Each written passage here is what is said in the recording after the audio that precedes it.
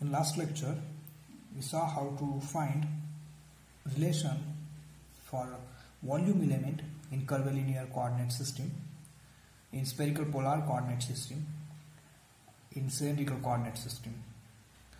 Now, in this lecture and some upcoming lectures, we are going to see gradient, divergence, curl and Laplacian in orthogonal coordinate system. So first we need to understand, or we are going to revise, what is orthogonal coordinate system.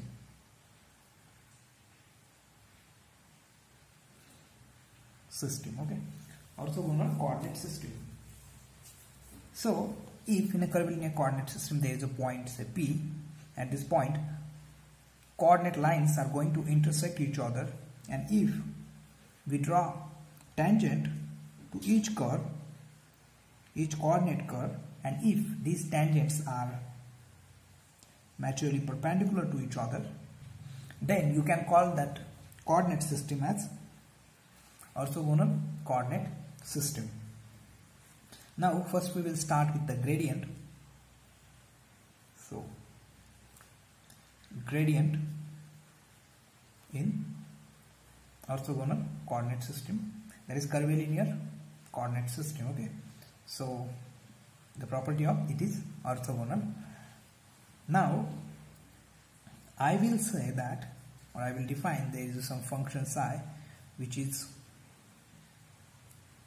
scalar continuous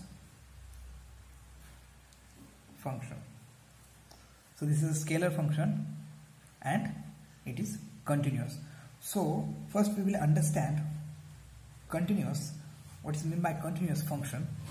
So if I draw a graph of a psi with respect to some variable, say x, then over a given range it should not have any break. So you can see now it is a continuous. If this function is like this and then there is some break like this, then you can say it is discontinuous function for a given range. Say I am giving range from A to B, or for given interval. Okay, so our psi, which is we are interested in, is scalar continuous function. So you know there are two quantities, one is a scalar, one is a vector. Scalar has only magnitude, and if you say it is a vector function, then it will contain magnitude as well as direction. So this is a scalar function, so it does not contain any direction, it has only magnitude.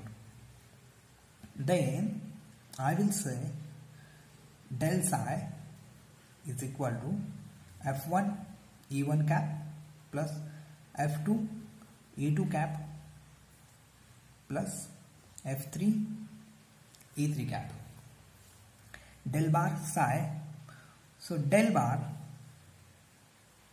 is operator, right, and we write it like this: I cap dabba by dabba x, j cap dabba by dabba y plus k cap dabba by dabba z. You can see as I am putting arrow on the head of del, so it is vector function, right, or it is not function, it is operator, so it is vector. Now here you can see del bar is operating on psi, and I am defining that it is equal to f1 e1 cap, f2 e2 cap, f3 e3 cap. As we know, e1, e2, e3 are unit vectors along the coordinate lines. So you can see these are e1, e2 and e3, and these are unit vectors along the tangent drawn at point of intersection of coordinate lines. So these are the unit vectors, e3 cap, unit vectors. Now I am interested in finding f1, f2 and f3. These are some quantities and I am interested in finding those quantities. I will call this equation 1 for our reference. I will call it 1. Now I am going to say that r bar is some position vector of, or it is a position vector of point P. Then this is position vector. Then differential of r, I can write it in terms of partial derivative debba by debba r bar u1 du1 plus debba r bar by debba u2 du2 plus debba r bar by debba u3 du3. Here I should know that r bar is a function of u1, u2, u3, and u1, u2, u3 are coordinate in curvilinear coordinate system. Now, as we saw earlier, this debba r bar by debba u1 can be written as debba r bar by debba u1 e1 cap. This is the magnitude, and I wrote it like this: e1 cap, h1 is scale factor. So using this scale factor, I can rewrite debba r bar as, or dr bar as h1 e1 cap du1 plus h2 e2 cap du2. Right, in similar sense you can write debba r bar by debba u1 u2, so it will be h2 e2 cap plus debba r bar by debba u3, that will be h3 e3 cap, and then du3. I will call this equation 2. Now, by the property of gradient,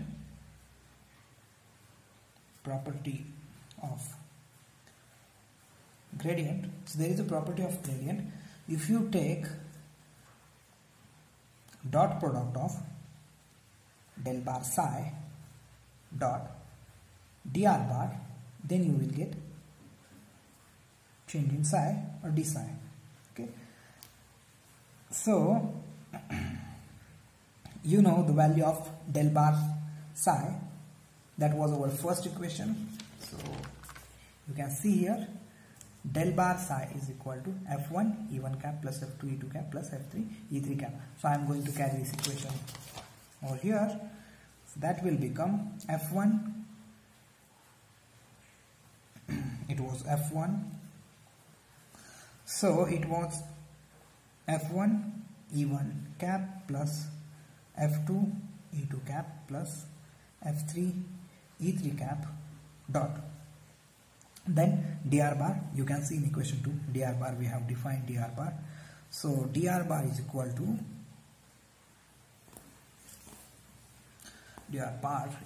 to h1 e1 cap du1 plus h2 e2 cap du2 plus h3 e3 cap du3. So this is h. Now I want to take dot product, so we must know how do we take dot product. If a bar is some vector, then I can write a bar as ax I cap, ay j cap, az k cap. Similarly, if b bar is some vector, I can write bx I cap, by j cap plus bz k cap. These are the component of a bar and b bar. So ax is a component along I cap direction, ay is a component along j cap direction, az is component along k cap direction. Similarly for b bar. Then if I take dot product of a bar and b bar, a bar dot b bar, it can be written as ax plus bx, ay by plus az bz. So we get something like this. You have to multiply x component by x component, y component by y component, z component by z component, and you should not take direction into it. So in dot product you get scalar. Answer will be scalar. So you can see, even though here is a direction, when you take dot product there is no direction in dot product. Now I am going to do similar thing over here for this part. So I can write it as F1 this part with this part, right? H1.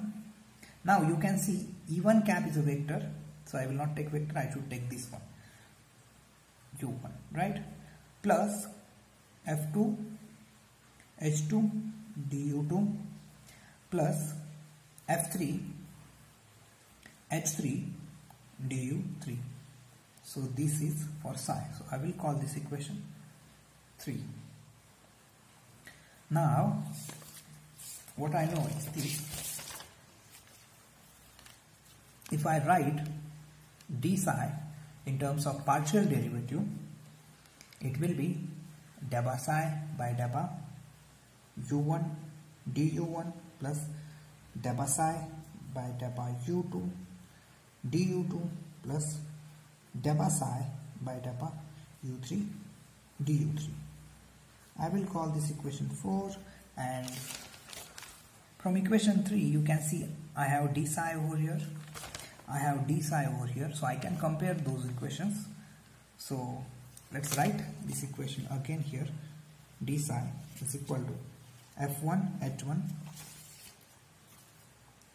du1 plus F2 H2 du2 plus F3 H3 du3.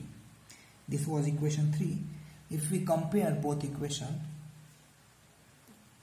comparing 3 and 4, we can write it like this. If you compare, you can see delta psi by delta u1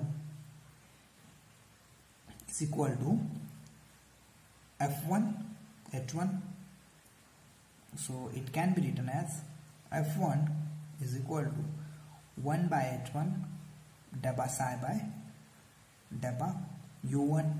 Similarly, delta psi by delta u2 is equal to F2 H2. You can see here this and these are equal. So I can find the value of F2, that is equal to 1 upon H2 delta psi by delta u2. Similarly, delta psi by delta u3, here if you compare, you can see it is F3 H3. So which will give me value of F3, that is equal to 1 upon H3 delta psi by delta u3.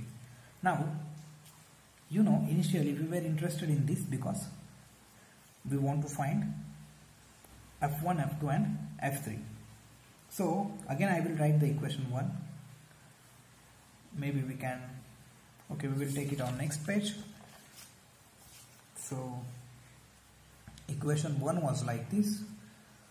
I wrote del bar psi is equal to H1, sorry, F1 E1 cap plus F2 E2 cap plus F3 E3 cap, and now I already found the values of F1.